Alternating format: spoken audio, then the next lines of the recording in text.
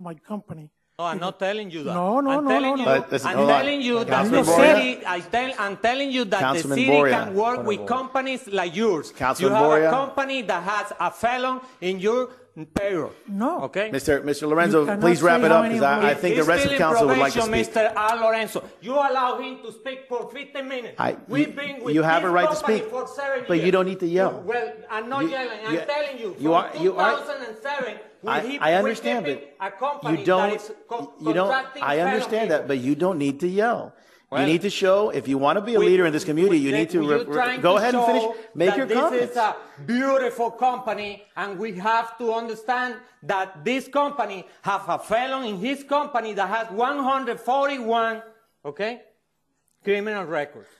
First of all, I'm not trying to show anything because I haven't spoken yet. But I would ask you, Councilman Boria, in your role as an elected official, to make your comments in a proper fashion. I understand your feelings and I understand your emotions.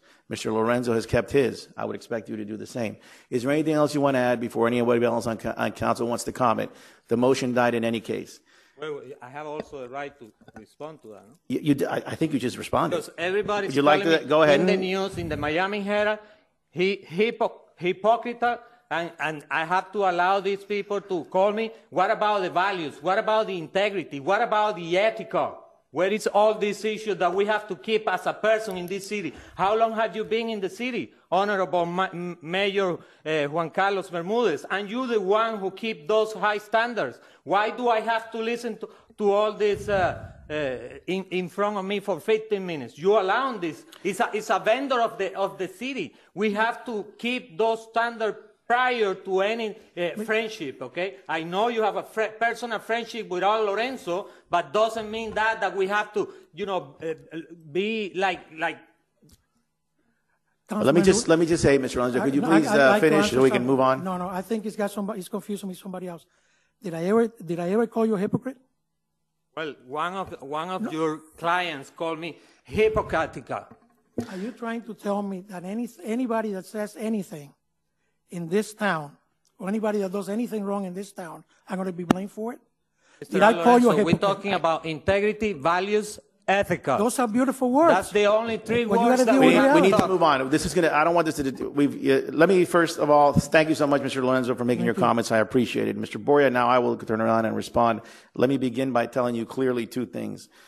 Number one, the reason why Mr. Lorenzo was permitted to speak is because the accusations that you made from this dais are serious accusations, not only against himself, but it's my turn to speak. They're serious accusations. When you make statements that make reference to people's integrity, character, and honesty, I believe that person has an opportunity to respond, and that is the reason why Mr. Lorenzo was permitted to respond. Let me just be clear. I've been the mayor of this city since its inception for 9.5 years. I've got 76 days left. And let me tell you that in the time that I've been mayor, I've never had a greater disappointment, and I've had some disappointments with fellow council members up here than I had today when I hear the way that you've reacted and the way that you've responded. Whether or not Mr. Lorenzo is a person that all of us have known, including former council members that are sitting here in this audience and members on this council, is irrelevant. What is relevant is that when you make an accusation against any individual, you need to back it up, number one, and number two, that person has the opportunity at least to respond. I can tell you what my experience has been, because I was the one in Tallahassee with Al Lorenzo and one other person taking on 20 county lobbyists to try to get rid of mitigation when you were not even considering running. I was the one that was in Tallahassee when we were fighting, trying to get the Secretary of Transportation to try to make sure that she could change, and hopefully and unsuccessfully we weren't able to get the rules changed until further down the road to be able to bring the viaduct. In the time I've known Al Lorenzo, he's been a man of honesty and integrity. I haven't agreed with him all the time, and he knows that, in fact, we've been on opposite sides sometimes of people in politics, and that's okay because that's a democracy. But the job that he and Ackerman Center Fit have done for Miami-Dade County, for Doral, in dealing with Miami-Dade County and the state and the federal government has been a very good job. I'd be the first to tell you that if Mr. Lorenzo didn't comply with those commitments, I would be the first one up here making the motion to remove him. But that's not the case. I'm certainly not going to make that decision based on innuendo, insinuation, and a Miami Herald article. I will remind you of another thing. If we're going to be talking about campaign managers, then I think that everybody, including the campaign managers for other individuals on this dais who have accepted and have prior records should also be taken into consideration. And I'm going to tell you one final thing, which to me is very important. Vice Mayor DePietro suggested in our discussion during the budget meeting that if we're going to sit up here and we're going to say that people shouldn't get a second chance, and we're going to say that people have to be perfect, then I think it should start with us. And I think any employee that works for any of us should have a clean record. And I certainly think that each and every single one of us, if we ever committed a crime or have a record, whether expunged or sealed, should reveal it to the general public so the general public could know what your past history is.